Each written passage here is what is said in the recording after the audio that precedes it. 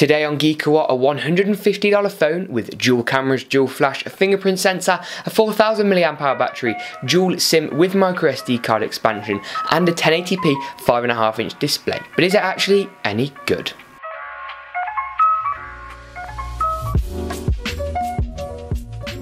Let's kick it off with a physical overview. On the back we have our Sony camera. This is an IMX328X-MOR sensor, and that doesn't really mean much. It goes up to ISO 1600 and is one of the weaker points of this phone. Not to say the camera isn't good, but I feel it is surpassed by my OnePlus One, which has been out a couple of years now. Not to say it is bad, for example, but it is okay providing you have good lighting and you're outdoors. That dual flash should help for low light situations. However, it does start to get quite noisy regardless of how much flash you put on it at night time. If we move down, we have the UMI logo, and UMI are actually quite a big phone manufacturer, and then the Touch logo, which is of course the name of the phone, the UMI Touch 4G. Next we get a hint as to why this phone is so cheap. It says designed and manufactured in China. UMI are actually quite a large seller of phones in China, and this unit was provided to me by Chinese wholesaler GearBest. Now they have loads of good deals on a load of different stuff, including this phone, and I'll leave links wherever you are in the world to pick this up in the description below if you would like to do so. If we go on to the top, we have our headphone jack. I'm looking at you, iPhone 7, and on the bottom we have our micro USB charging port. This is a micro USB port and does allow for data transfer, of course, for putting music and that kind of thing on this phone. Taking a look inside, we have an octa-core ARM Cortex A53. Now you will notice that more expensive phones will use CPUs from the likes of Snapdragon. However, because this is a Chinese phone, it's going to be using a Chinese CPU, which is ultimately a little bit cheaper.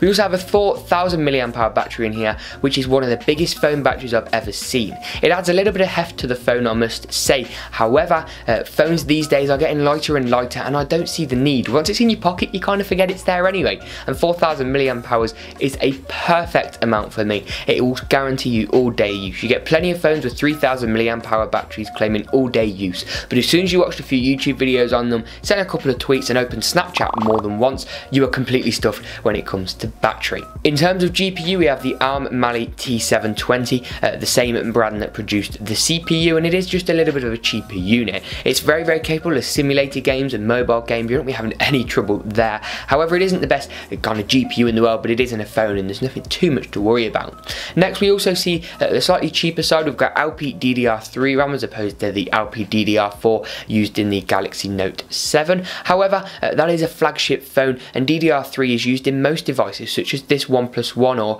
the Galaxy S5, for example. So having DDR3 isn't really too much of a major burden. It is just a slight generation behind the latest releases from the likes of Crucial and the memory manufacturers. Now what about that dual SIM and microSD that you touched upon? By default, this phone comes with 16 GB of onboard storage, once again showing that kind of cheaper side, but you can't complain because you have a microSD expansion slot. Now once you remove the SIM tray, you actually have options for either two SIMs, so you could use one SIM for your calls and your texts and another for your data, or you can have one SIM for your contract with calls, data, text, all that sort of stuff on, and the other SIM card slot could be taken up by a micro SD card, and that's going to allow that extra expansion. You can't have two SIMs and a micro SD card in here, unfortunately, but that just seems a little bit greedy to me. In my opinion, I would see this phone more as a single SIM phone with a micro SD card slot. However, if you're the type of person who wants to use a business phone and a personal phone, combining them into one, and can take the sacrifice of 16 gigs of onboard storage,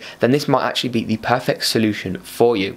Moving to the front of the phone, we have a 1920 by 1080 5.5-inch panel, which has a pixel density of 401 pixels per inches, which is great. I love the 5.5-inch screen form factor, and 1080p is a great compromise between battery life and also the resolution and performance of your screen and how it looks. The higher the resolution goes, the more battery life you're going to suck out, and we want to keep as much as that 4000 mAh battery as possible. The screen is the biggest takeaway from battery life, so why try and cram more pixels in here when it looks perfectly good enough as it is. On the side we have our volume up and down as well as a lock button, and then on the left hand side is completely bare aside from our SIM tray, which can be ejected with a tool included in the box. Talking briefly of the box, the packaging is cheap. It's kind of like this papery cardboard. It's very, very thin. However, it does the job and you're not going to be carrying your packaging around with you. On the bottom we have a fingerprint sensor, which is very, very reliable. One nifty trick that I found was to register my thumb twice in different areas. So when you register it the first time, kind of focus more on the left side of your thumb,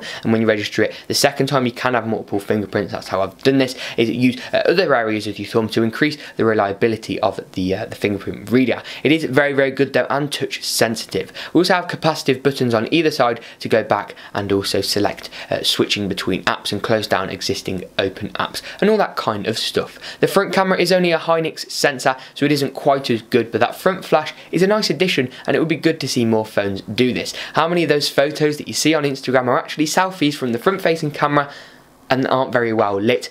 Quite a lot of them.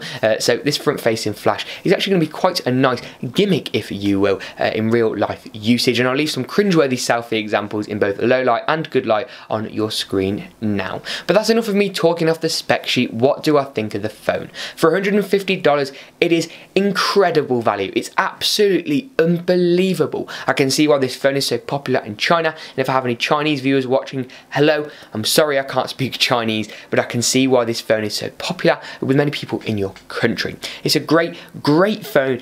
The price is just unbelievable for me. If you have a rolling contract for 2 years with a SIM only for $15, once you've added the price of the phone on per month, you're looking at like $18 a month for a phone of this caliber, where an iPhone 7, Galaxy Note 7, Galaxy S7, S7 Edge can demand between $30 and $70, between £40 and £60 in the UK.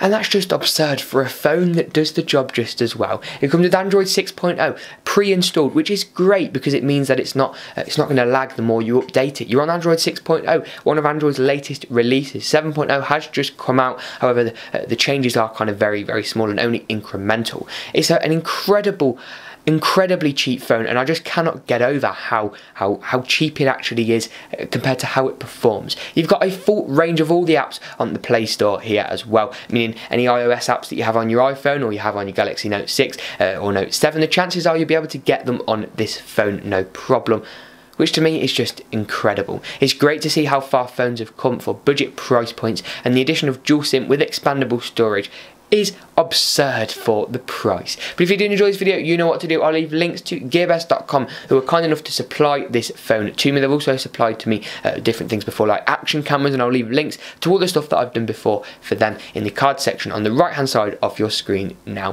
But if you did enjoy this video, you know what to do. Please do drop a like, rate and subscribe. It really does help me out. Leave any comments, suggestions, queries, comments in the comments section below. Hit me up on Twitter at GeekaWhat, but as always, we'll see you in the next GeekaWhat video.